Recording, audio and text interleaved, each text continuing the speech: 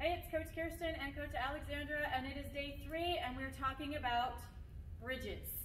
Not the kind you drive over, the kind for your booty. Glute bridges. All right, today your challenge is going to be working on the glute bridge. So we're going to be laying down on our back. Our feet are parallel, about hip distance apart, toes facing front.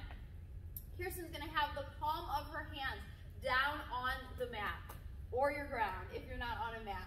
You want to be pushing into the palm of your hands as she's going to take a nice inhale to prep on this. On the exhale, you're going to tuck that pelvic bone underneath and peel off that lower spine of the ground to make a nice clean line from the shoulders coming out through the knees. On the inhale, she's going to roll through the spine back down. Really important with these, you want to be rolling through the spine one vertebrae at a time. As she pulls up into her bridge, think about a string of pearls, and you're pulling those pearls off of the ground one beat at a time. That is our spine, and then we're rolling it back down.